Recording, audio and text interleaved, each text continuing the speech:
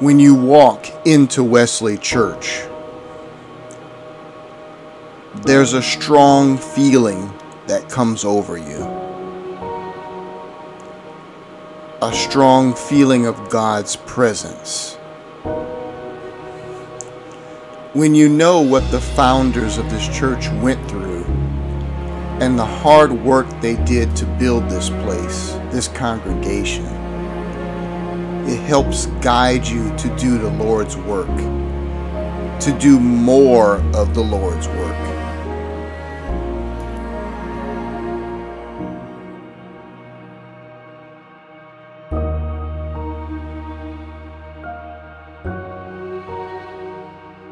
When the United States Civil War ended in 1865 and the 13th Amendment to the Constitution was passed by Congress, this declared an end to slavery in the United States. And as former slaves start to celebrate their newfound freedom, some in Baton Rouge, Louisiana, think to prior years when they would sit in the balcony of the First United Methodist Church each Sunday, where the white minister would inform them that the Bible said that the white man was their master.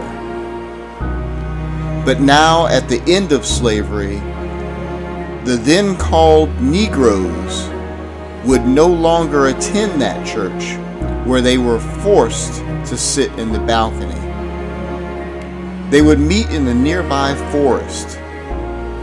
There they were taught by other Negroes who had learned to read the Bible.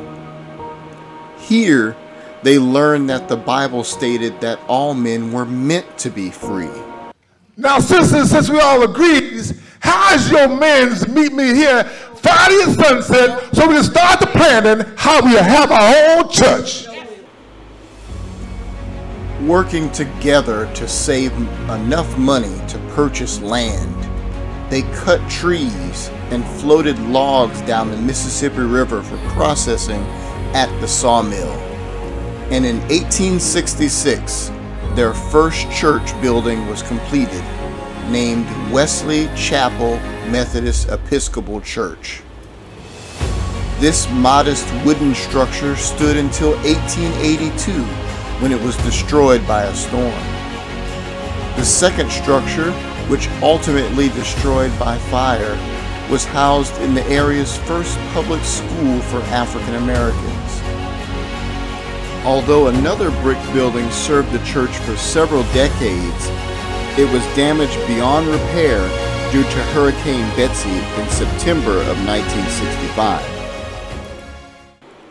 Today's structure was completed in 1966. Still located in downtown Baton Rouge, it sits on some of the most valuable land in the city.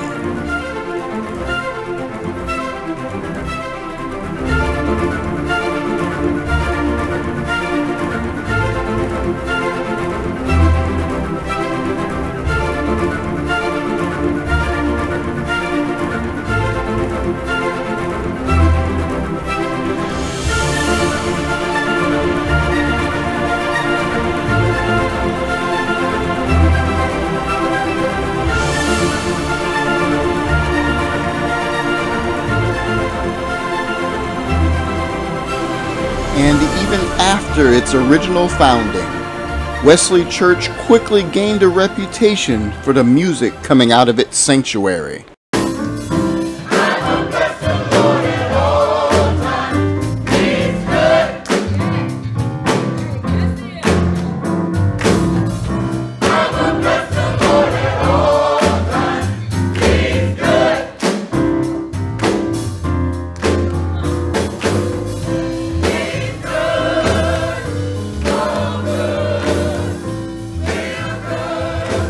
Wesley United Methodist Church has a strong history of dynamic pastors.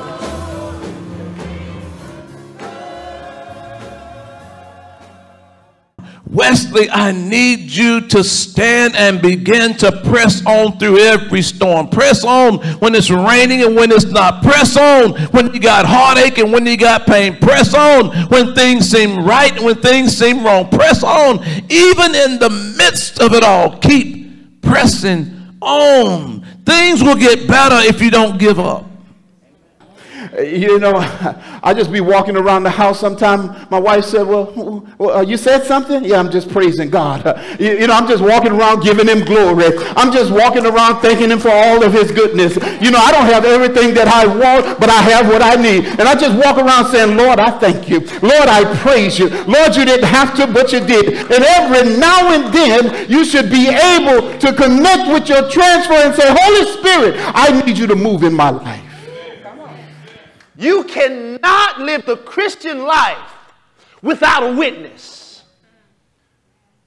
Because to live this life, that's why we come to church, to make sure that the things that we encountered out there in the world and the things that we believe that the world does not believe, we come to the church to make sure we do a check-in, to look around, that there are some other people that believe what we believe and try to struggle in a way that we are trying to struggle so that we know we ain't crazy.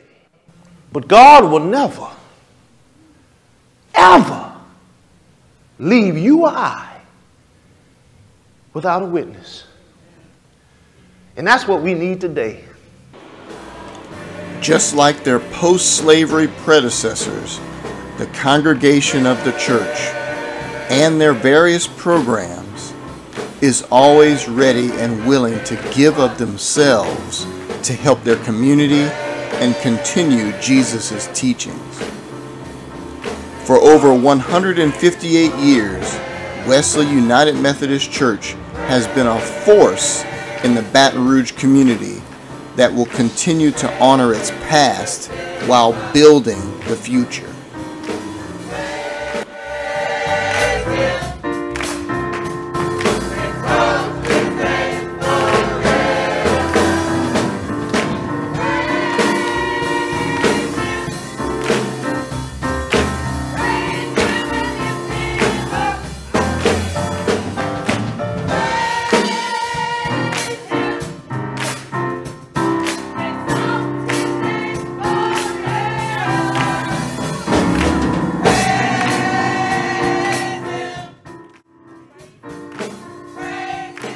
If you would ask me what of my work makes me most proud or made me most proud, I could say honestly that it was working on the banner committee of this church.